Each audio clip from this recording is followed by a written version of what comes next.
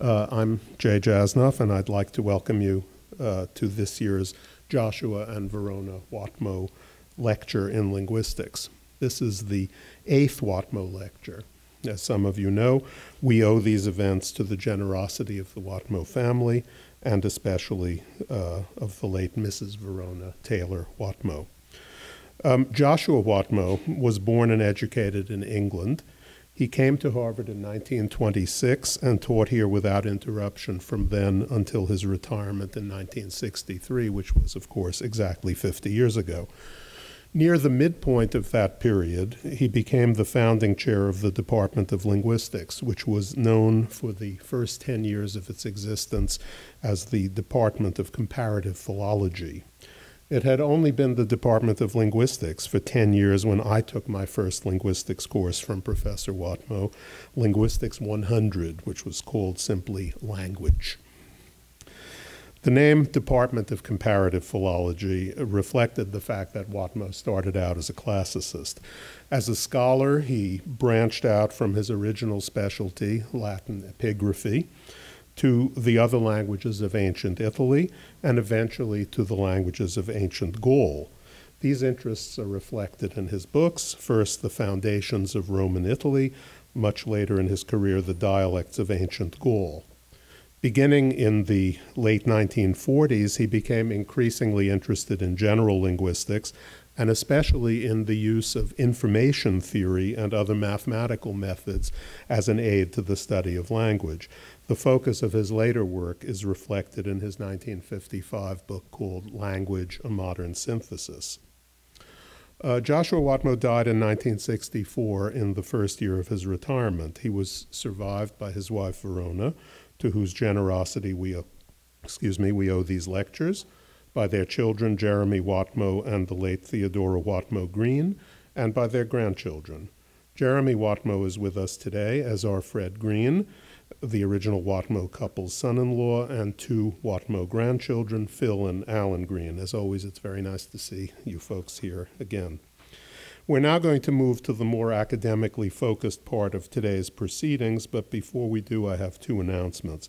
One is that after the lecture and question period, there'll be a reception on the first floor of the Harvard Faculty Club, which is a 3-minute walk away on Quincy Street. Everyone here is welcome there. The second announcement is that we're short of handouts at the beginning, but more handouts are on the way and will be coming. If you need one, you'll get it. And now it's time for us to introduce our distinguished speaker, Professor Bruce Hayes, and for that purpose, I'd like to call on my colleague, Kevin Ryan, to introduce him. So Kevin, it's up to you.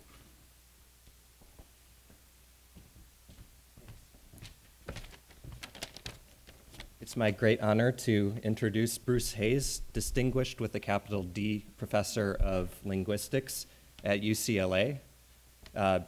Bruce actually went to college here at Harvard, where he concentrated in linguistics and applied mathematics.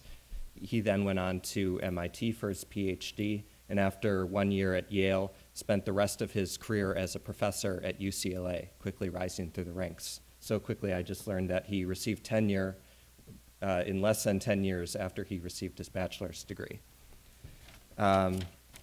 So I think everyone would agree that he's one of the most influential and respected phonologists in the field today. And his influence extends beyond core phonology to the phonetics-phonology interface, the morphology-phonology interface, poetic meter, acquisition and computational learnability, prosodic phonology and intonation, and especially in the last decade, he's gotten into gradients and variation in generative grammar, not just its descriptive correlates, but really bringing variation into mainstream theoretical linguistics. So it's a bit difficult to know where to begin, but I'd like to highlight just a few accomplishments of his which I think are representative. For starters, his 1995 book, Metrical Stress Theory, Principles and Case Studies, is, I believe, the 3rd most cited book in the history of phonology, after only the sound pattern of English and optimality theory. Aside from its theoretical contributions, such as the iambic trochaic law, the book featured analyses of over 150 languages. and is regarded as a model of typology. And much of this research was done across the way at Widener Library.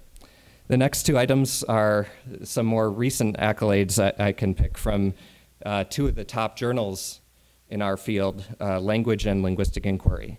Just this year, the journal Language awarded Bruce the 2012 Best Paper Award for his article, Maxent Grammars for the Metrics of Shakespeare and Milton, co-authored with Colin Wilson and Anne Schisko.